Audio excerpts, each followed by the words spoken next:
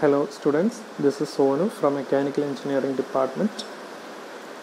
Okay, നമ്മളിവിടെ discuss ചെയ്യാൻ പോകുന്നത് സ്ട്രക്ചർ ഓഫ് മെറ്റീരിയൽസ് എന്ന് പറഞ്ഞിട്ടുള്ള ടോപ്പിക്കാണ്. മെറ്റലർജി ആൻഡ് മെഷീൻ ടൂൾസ് എന്ന സബ്ജക്റ്റിലെ ഫസ്റ്റ് മൊഡ്യൂളിൽ വരുന്ന ടോപ്പിക്കാണ് സ്ട്രക്ചർ ഓഫ് മെറ്റീരിയൽസ്. ഓക്കെ, അപ്പോൾ നമുക്ക് സ്റ്റാർട്ട് ചെയ്യാം. The first one is crystal structure.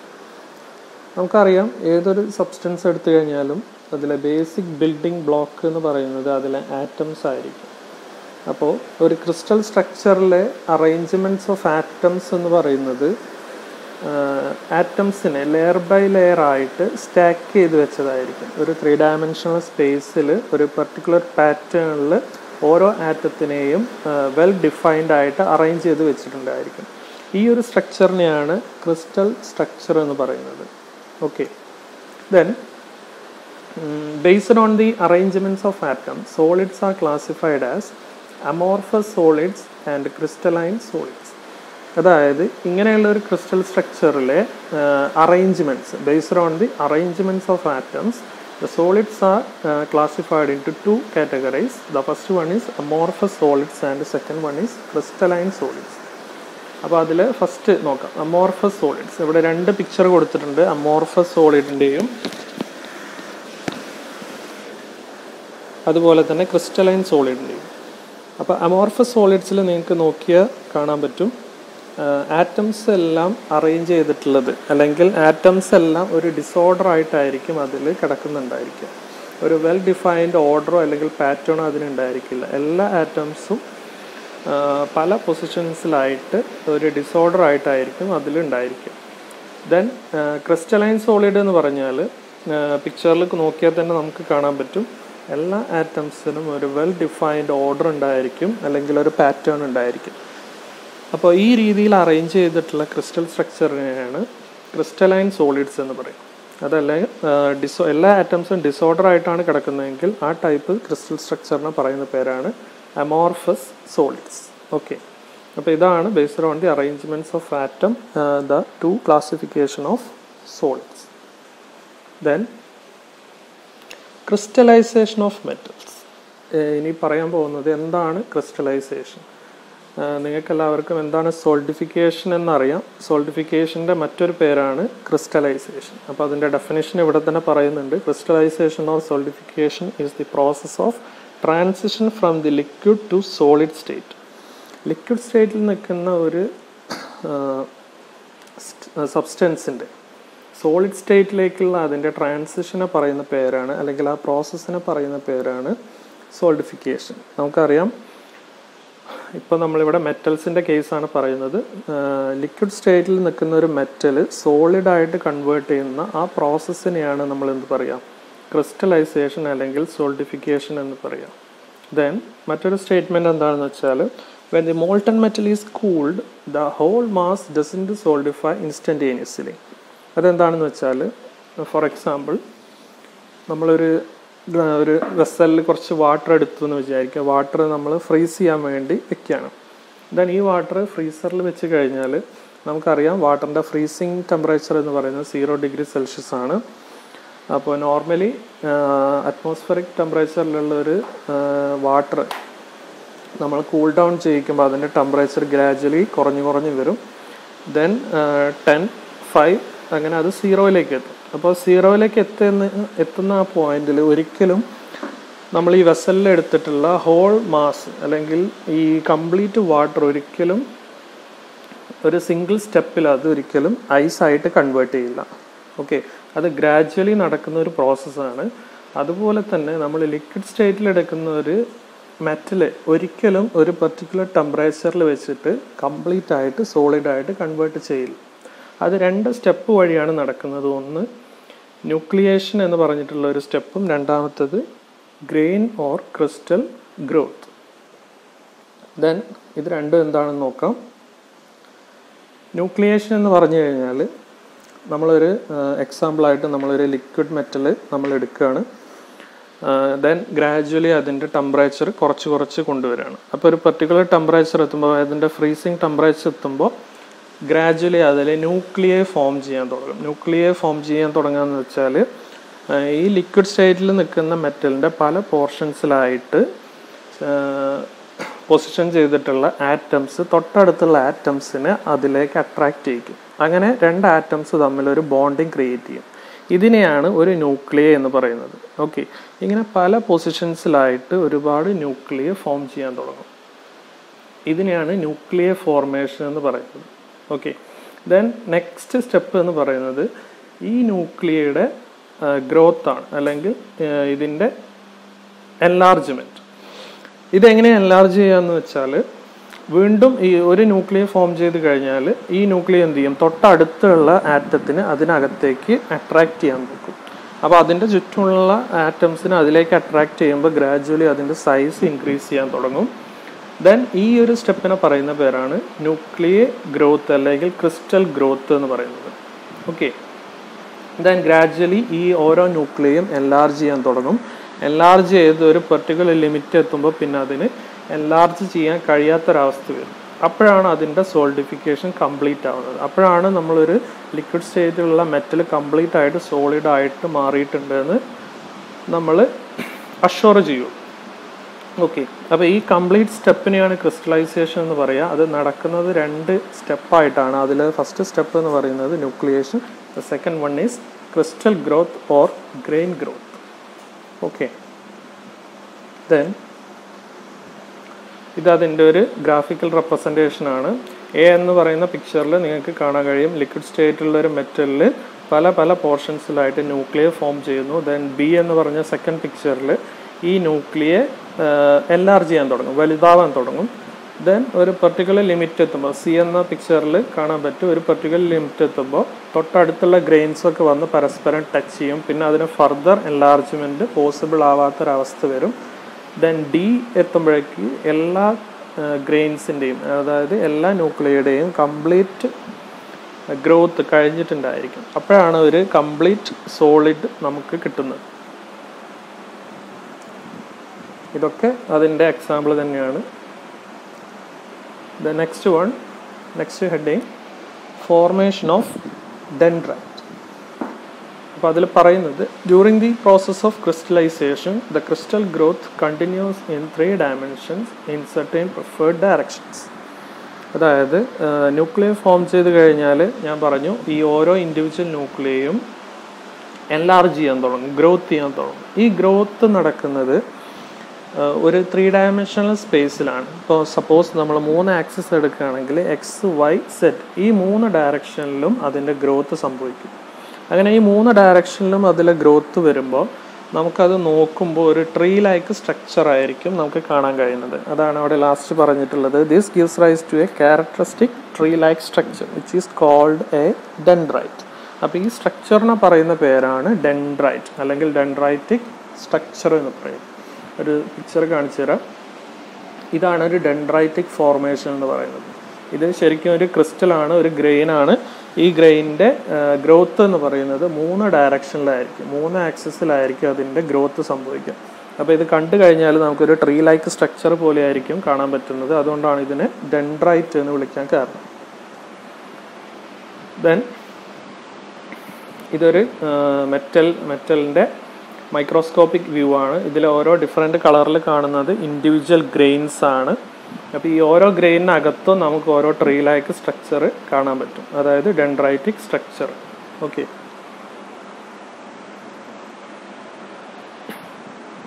Then next one, grains and grain boundary. Grain എന്താണെന്ന് ഞാൻ നേരത്തെ പറഞ്ഞു കഴിഞ്ഞു. ഓരോ ന്യൂക്ലിയയും വലുതാവുമ്പോൾ അത് ഗ്രെയിനായിട്ട് കൺവേർട്ട് ചെയ്യും. അതായത് ഓരോ ന്യൂക്ലിയയുടെയും കംപ്ലീറ്റ് ഗ്രോത്ത് സംഭവിച്ചു കഴിഞ്ഞാൽ പിന്നെ അതിനെ വിളിക്കുന്ന പേരാണ് grains. The solidified metal containing many crystals. So നമ്മളൊരു ലിക്വിഡ് മെറ്റൽ സോളിഡായിട്ട് കൺവേർട്ട് ചെയ്ത് കഴിയുമ്പോൾ അതിൽ ഒരുപാട് ഗ്രെയിൻസ് ഫോം ചെയ്തിട്ടുണ്ടാവും, അല്ലെങ്കിൽ ഒരുപാട് ക്രിസ്റ്റൽസ് ഫോം ചെയ്തിട്ടുണ്ടാവും. ക്രിസ്റ്റൽസിൻ്റെ മറ്റൊരു പേരാണ് ഗ്രെയിൻസ്. അപ്പോൾ ഇതിൽ ഒരുപാട് ക്രിസ്റ്റൽസ് അല്ലെങ്കിൽ ഗ്രെയിൻസ് ഉണ്ടായതുകൊണ്ട് അതിനെ നമ്മൾ പോളിക്രിസ്റ്റലൈൻ മെറ്റൽസ് എന്ന് വിളിക്കാറുണ്ട്. Then the crystals in the പോളിക്രിസ്റ്റലൈൻ metals are of irregular shape and are called grains. അതായത് ഒരു സോളിഡ് ആയിട്ടുള്ള മെറ്റലിനകത്ത് വരുന്ന ക്രിസ്റ്റൽസ് ഓരോന്നും ഇറഗുലർ ഷേപ്പ് ആയിരിക്കും, ഡിഫറെൻറ്റ് സൈസ് ആയിരിക്കും. ഇതിനെയാണ് നമ്മൾ ഗ്രെയിൻസ് എന്ന് പറയുന്നത്. അപ്പോൾ ഓർത്തിരിക്കുക, ക്രിസ്റ്റൽസ് എന്ന് പറഞ്ഞാലും ഗ്രെയിൻ എന്ന് പറഞ്ഞാലും രണ്ടും സെയിം ആണ്.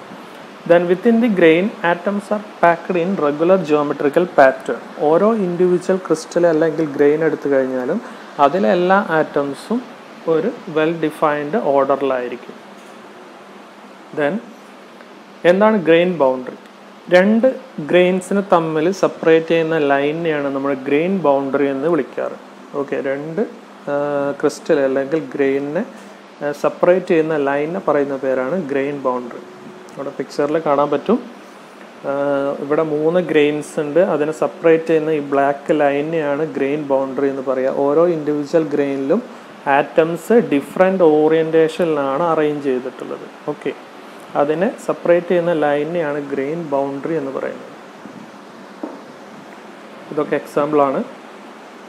Then factors affecting grain size. അപ്പോൾ ഗ്രെയിൻ സൈസ്, ഓരോ ഗ്രെയിനും ഡിഫറെൻറ്റ് സൈസ് ആണെന്ന് ഞാൻ പറഞ്ഞു.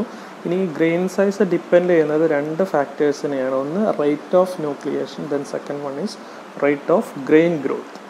അപ്പോൾ ആദ്യം എന്താണ് റേറ്റ് ഓഫ് ന്യൂക്ലിയേഷൻ നോക്കാം. റേറ്റ് ഓഫ് ന്യൂക്ലിയേഷൻ എന്ന് പറഞ്ഞാൽ നമ്മളൊരു മെറ്റലിനെ, ലിക്വിഡ് മെറ്റലിനെ കൂൾ ഡൗൺ ചെയ്യിക്കുമ്പോൾ അതിൽ ഒരുപാട് ന്യൂക്ലിയർ ഫോം ചെയ്യും. പല പൊസിഷൻസിലായിട്ട് ഒരുപാട് ന്യൂക്ലിയർ ഫോം ചെയ്യും. ഈ ന്യൂക്ലിയർ ഫോം ചെയ്യുന്ന റേറ്റ്, അതിനെയാണ് റേറ്റ് ഓഫ് ന്യൂക്ലിയേഷൻ എന്ന് പറയുന്നത്. അപ്പോൾ അത് കൂടിക്കഴിഞ്ഞാൽ ചെറിയൊരു സമയത്തിനുള്ളിൽ തന്നെ ഒരുപാട് ന്യൂക്ലിയർ ഫോം ചെയ്യും. അപ്പോൾ ഗ്രാജുവലായിട്ട് ഗ്രെയിൻ സൈസ് കുറയാനുള്ളൊരു ചാൻസാണ് അവിടെ ഉള്ളത്. So when the rate of nucleation increases, the size of grain size will reduces. Okay, rate of nucleation increase ചെയ്ത് കഴിഞ്ഞാൽ ഗ്രെയിൻ സൈസ് കുറയാനുള്ള ചാൻസ് ആണ് അവിടെ ഉള്ളത്. അതുപോലെ തന്നെ റേറ്റ് ഓഫ് ഗ്രെയിൻ ഗ്രോത്ത് എന്ന് പറഞ്ഞാൽ ഓരോ ഗ്രെയിനും പെട്ടെന്ന് എൻലാർജ് ചെയ്യും. അതായത് പെട്ടെന്ന് അതിൻ്റെ ഗ്രോത്ത് സംഭവിക്കും. അങ്ങനെ വരുമ്പോൾ ഗ്രെയിൻ സൈസ് ഇൻക്രീസ് ചെയ്യാണ് ചെയ്യുക.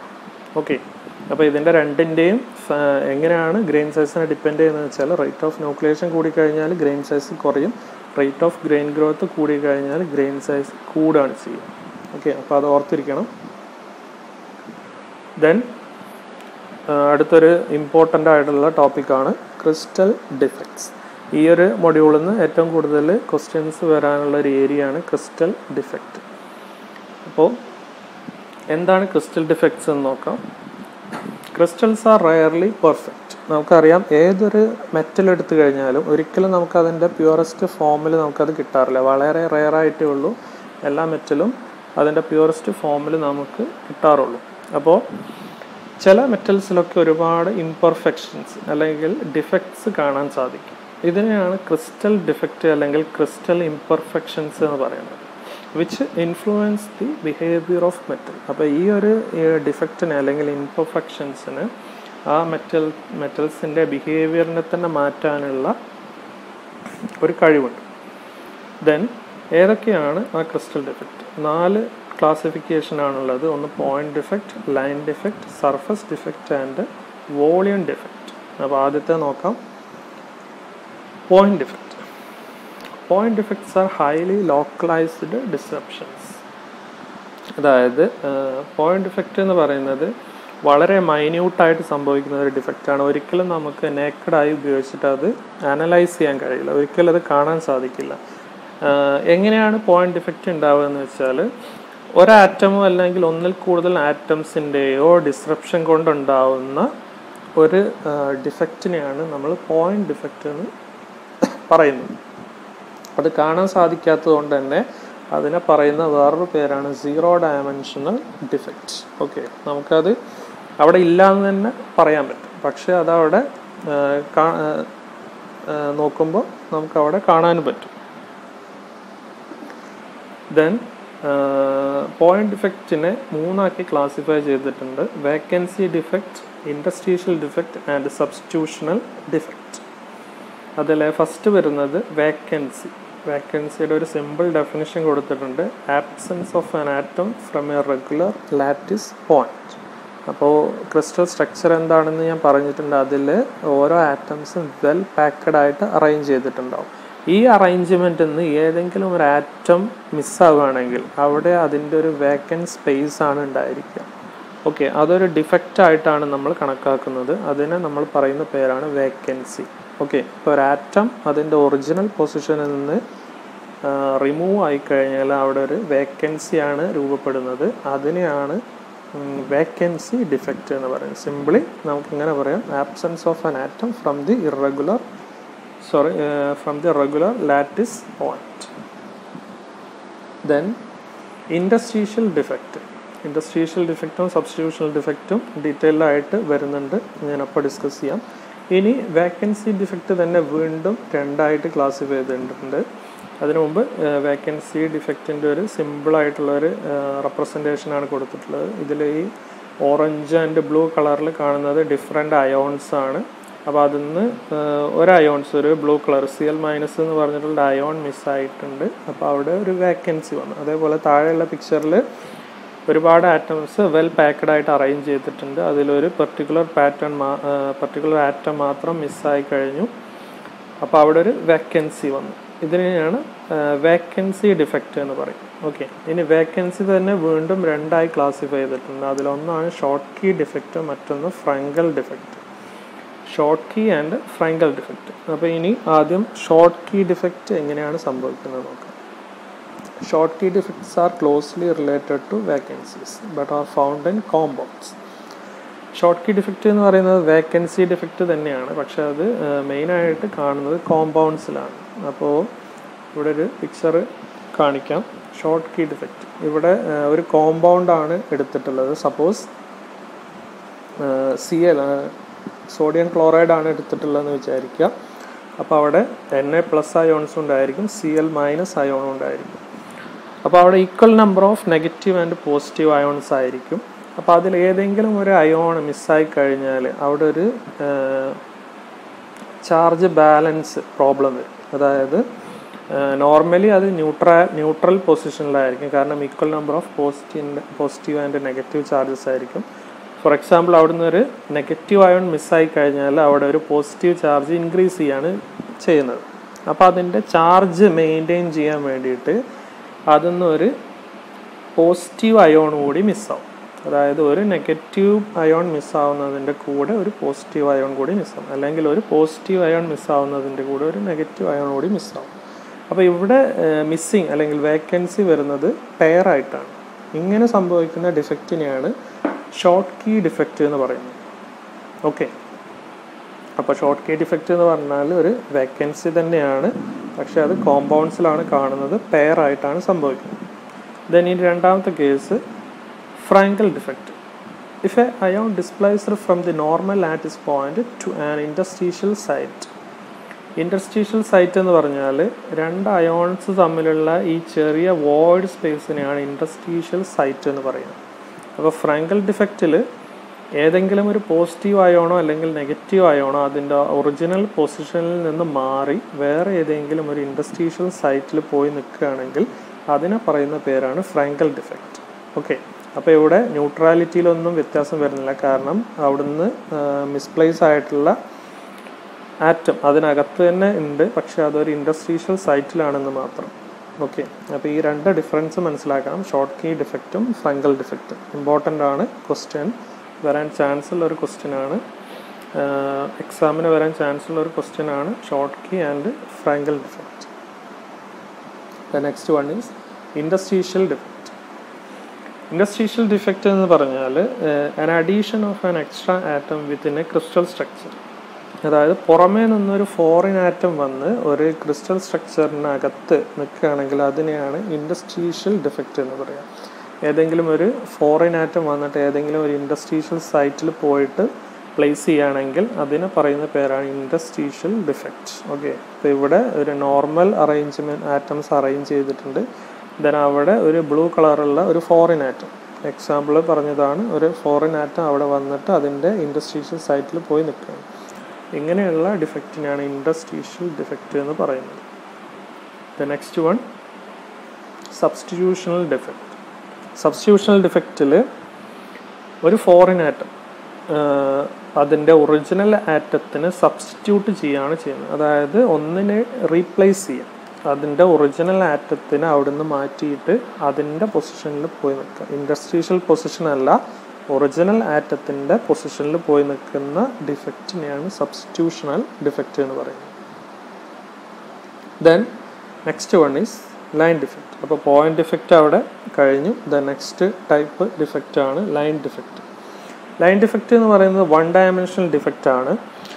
These are extend along some direction. നമുക്ക് ഒരു പെർട്ടിക്കുലർ ഡയറക്ഷനിൽ ഇത് കാണാൻ സാധിക്കും, ലൈൻ ഡിഫക്റ്റ്. അപ്പോൾ ലൈൻ ഡിഫക്റ്റിനെ മെയിനായിട്ട് രണ്ടായി ക്ലാസിഫൈ ചെയ്തിട്ടുണ്ട്. ഒന്ന് എഡ്ജ് ഡിസ്ലൊക്കേഷനും മറ്റൊന്ന് സ്ക്രൂ ഡിസ്ലൊക്കേഷൻ. അപ്പോൾ ഇനി എന്താണ് എഡ്ജ് ഡിസ്ലൊക്കേഷൻ നോക്കാം. It may be described as the lattice distortion at the edge of an extra plane of atom within the crystal structure. അപ്പോൾ ഞാൻ പറഞ്ഞിട്ടുണ്ട് ക്രിസ്റ്റൽസിലെ ആറ്റത്തിൻ്റെ അറേഞ്ച്മെൻ്റ് എന്ന് പറയുന്നത് ഓരോ ലെയർ ബൈ ലെയർ ആയിട്ട് അടുക്കി വെച്ചതുപോലെ ആയിരിക്കും. അപ്പോൾ ഈ ഒരു പിക്ചറിൽ നിങ്ങൾക്ക് കാണാൻ പറ്റും ഒരു എക്സ്ട്രാ ആറ്റം അതിൻ്റെ ഒരു എഡ്ജിൽ വന്ന് കയറി നിൽക്കുന്നത്. അതുകൊണ്ട് അതിൻ്റെ ടോപ്പ് എഡ്ജ് രണ്ട് സൈഡിലേക്കും ഡിസ്പ്ലേസ് ചെയ്തത് നിങ്ങൾക്ക് കാണാൻ പറ്റും. ഈ ടൈപ്പിൽ സംഭവിക്കുന്ന അല്ലെങ്കിൽ ഈ തരത്തിൽ സംഭവിക്കുന്ന എഡ്ജ് ഡിസ്ലൊക്കേഷനെയാണ് എഡ്ജ് ഡിസ്ലൊക്കേഷൻ എന്ന് പറയുന്നത്. അതായത് addition of an extra layer of atom within the edge of the crystal structure. Okay, അപ്പോൾ ഈ ടൈപ്പ് ഡിസ്ലൊക്കേഷനെയാണ് എഡ്ജ് ഡിസ്ലൊക്കേഷൻ എന്ന് പറയുക. The next one screw dislocation. Screw ഡിസ്ലൊക്കേഷനിൽ സംഭവിക്കുന്നത് പിക്ചറിൽ നോക്കിയാൽ കാണാൻ പറ്റും. ഒരു പ്ലെയിൻ, അതായത് ഒരു ലെയർ ഓഫ് ആറ്റംസ് വേറൊരു ലെയർ ഓഫ് ആറ്റത്തിൻ്റെ മുകളിലൂടെ സ്ലിപ്പായി നീങ്ങുന്ന ഒരു കണ്ടീഷൻ. അതായത് ഒരു ആക്സിസിനെ ബേസ് ചെയ്തുകൊണ്ട് ഒരു ലെയർ ഓഫ് ആറ്റം മറ്റൊരു ലെയർ ഓഫ് ആറ്റത്തിൻ്റെ മുകളിലൂടെ സ്ലിപ്പായി നീങ്ങുമ്പോൾ അവിടെ ഒരു എഡ്ജ് ഡിസ്ലൊക്കേഷൻ സംഭവിക്കും. അതിനെ നമ്മൾ ഒരു റൊട്ടേഷണൽ എഫക്റ്റ് വന്നതുകൊണ്ട് അതിനെ സ്ക്രൂ ഡിസ്ലൊക്കേഷൻ എന്നാണ് പറയുന്നത്. ഓക്കെ, അതൊരു പെർട്ടിക്കുലർ ഫോഴ്സ് വരുമ്പോഴാണ് ശരിക്കും സംഭവിക്കുന്നത്. ഏതെങ്കിലും ഒരു ലെയറിൻ്റെ മുകളിൽ ഒരു പെർട്ടിക്കുലർ ഫോഴ്സ് അപ്ലൈ ചെയ്യുമ്പോൾ ആ ലെയർ തൊട്ട് താഴെയുള്ള ലെയറിൻ്റെ മുകളിലൂടെ കുറച്ച് ഫ്രണ്ടിലേക്ക് സ്ലിപ്പ് ചെയ്ത് നീങ്ങുന്ന ഒരു ടെൻഡൻസി വരും, സ്ലിപ്പ് ചെയ്ത് നീങ്ങാനുള്ളൊരു ടെൻഡൻസി വരും. ഈ ടൈപ്പ് ഡിസ്ലൊക്കേഷനെയാണ് സ്ക്രൂ ഡിസ്ലൊക്കേഷൻ എന്ന് വിളിക്കുന്നത്. ക്ലിയർ? അപ്പോൾ ലൈൻ ഡിഫക്റ്റിൽ രണ്ട് ക്ലാസിഫിക്കേഷന് വരുന്നുള്ളൂ, edge ഡിസ്ലൊക്കേഷനും screw dislocation. Then third one surface defects. നമ്മൾ ലൈൻ ഡിഫക്റ്റിനെ കുറിച്ച് പറഞ്ഞപ്പോൾ അത് വൺ ഡയമെൻഷണൽ ഡിഫക്ട്സ് ആയിരുന്നു. സർഫസ് ഡിഫക്ട്സ് എന്ന് പറയുന്നത് ടു ഡയമെൻഷണൽ ഡിഫക്ട്സ് ആണ്. ഓക്കെ, ഇനി എന്താണ് സർഫസ് ഡിഫക്ട്സ് നോക്കാം. അതിൽ 3 ക്ലാസിഫിക്കേഷൻ വരുന്നുണ്ട്. ഒന്ന് stacking fault, grain boundary, then ട്വിൻഡ് boundary. Then first one stacking fault. Stacking fault എന്ന് പറഞ്ഞാൽ, സ്റ്റാക്കിംഗ് എന്ന് പറഞ്ഞു കഴിഞ്ഞാൽ നമുക്കറിയാം ഒരു ക്രിസ്റ്റൽ സ്ട്രക്ചർ എടുത്തു കഴിഞ്ഞാൽ അതിൽ ഓരോ ആറ്റംസും ഓരോ ലെയർ ബൈ ലെയർ ആയിട്ടായിരിക്കും അറേഞ്ച് ചെയ്തിട്ടുണ്ടായിരിക്കുന്നത്. അതിൽ ഫസ്റ്റ് ലെയറിന് നമ്മൾ എ എന്ന് പേര് കൊടുത്താൽ സെക്കൻഡ് ലെയർ ഒരു ബി ആയിരിക്കും. അതായത് ഫസ്റ്റ് ലെയർ ഓഫ് ആറ്റം അതിലെ പാറ്റേൺ എന്ന് പറയുന്നത് എ ടൈപ്പ് ആയിരിക്കും, സെക്കൻഡ് ലെയർ ചിലപ്പോൾ ബി ടൈപ്പ് ആയിരിക്കും. അപ്പോൾ ഈ ഒരു അറേഞ്ച്മെൻറ്റ് ആദ്യം എ ദെൻ ബി ദെൻ വീണ്ടും എ ദെൻ വീണ്ടും ബി, ഈ ഒരു അറേഞ്ച്മെൻറ്റ് ഇതിനെയാണ് സ്റ്റാക്കിംഗ് ഓർഡർ എന്ന് പറയുക. അപ്പോൾ ഈ ഓർഡറിൽ എന്തെങ്കിലും ഒരു ഡിഫക്റ്റ് സംഭവിച്ചാൽ, അതായത് എ വരേണ്ട സ്ഥാനത്ത് ചിലപ്പോൾ ബി തന്നെ കയറി വരും, ഇങ്ങനെ വരുന്ന ഫോൾട്ട് അതായത് ഡിസോർഡർ, ഇതിനെയാണ് സ്റ്റാക്കിംഗ് ഫോൾട്ട് എന്ന് പറയും. Okay, the next one grain boundary. Grain boundary ഞാൻ നേരത്തെ പറഞ്ഞതാണ്. രണ്ട് ഗ്രെയിൻസിന് തമ്മിൽ സെപ്പറേറ്റ് ചെയ്യുന്ന ലൈനിനെയാണ് നമ്മൾ ഗ്രെയിൻ ബൗണ്ടറി എന്ന് പറയുക. അപ്പോൾ ഓരോ ഇൻഡിവിജ്വൽ ഗ്രെയിൻ എടുത്തു കഴിഞ്ഞാലും അതിനകത്ത് ആറ്റത്തിൻ്റെ അറേഞ്ച്മെൻറ്റ്സ് എന്ന് പറയുന്നത് അല്ലെങ്കിൽ ഓറിയൻറ്റേഷൻ എന്ന് പറയുന്നത് ഡിഫറെൻ്റ് ആയിരിക്കും. അപ്പോൾ അത് ഒരു ഡിഫക്റ്റ് ആയിട്ടാണ് കൺസിഡർ ചെയ്യുന്നത്. ഓക്കെ, അതിനെയാണ് ഗ്രെയിൻ ബൗണ്ടറി ഡിഫക്റ്റ് എന്ന് പറയുക. The last one ട്വിൻഡ് boundary. ട്വിൻഡ് boundary defect എന്ന് പറയുന്നത് ഏതെങ്കിലും ഒരു രണ്ട് ഓറിയൻറ്റേഷൻ, അതായത് രണ്ട് ഗ്രെയിൻസിലുള്ള ഓറിയൻറ്റേഷൻ ഒന്ന് മറ്റൊന്നിൻ്റെ മിറർ ഇമേജ് ആവുമ്പോൾ അതിൻ്റെ ഇടയ്ക്ക് വരുന്ന ബൗണ്ടറിയെ നമ്മൾ ടിൻഡ് ബൗണ്ടറി എന്നാണ് പറയുന്നത്. അതായത് തൊട്ടടുത്തുള്ള രണ്ട് ഗ്രെയിൻസ്, അതിൽ വരുന്ന ആറ്റംസിൻ്റെ ഓറിയൻറ്റേഷൻ, ഒരാറ്റത്തിലുള്ള ഓറിയൻറ്റേഷൻ മറ്റൊരു ഗ്രെയിനിലുള്ള ഓറിയൻറ്റേഷൻ്റെ നേരെ മിറർ ഇമേജ് ആയിരിക്കും. ദെൻ ഈ രണ്ട് ഗ്രെയിൻസിൻ്റെ ഇടയ്ക്ക് വരുന്ന അല്ലെങ്കിൽ സെപ്പറേറ്റ് ചെയ്യുന്ന ബൗണ്ടറിയെ നമ്മൾ പറയുന്ന പേരാണ് ടിൻഡ് ബൗണ്ടറി. ഓക്കെ, ഈ തരത്തിൽ സംഭവിക്കുന്ന ഡിഫക്ട്സിനെയാണ് ടിൻഡ് ബൗണ്ടറി ഡിഫക്ട്സ് എന്ന് പറയുന്നത്. അപ്പോൾ സർഫസ് ഡിഫക്റ്റിൽ 3 തരത്തിൽ വരുന്ന ഫോൾട്ടുകൾ അല്ലെങ്കിൽ ഡിഫക്റ്റുകളാണ് stacking fault, grain boundary and ട്വിൻഡ് boundary. Then the last one is volume defect. അപ്പോൾ വോളിയം ഡിഫക്റ്റ് എന്ന് പറയുന്നത് ഒരു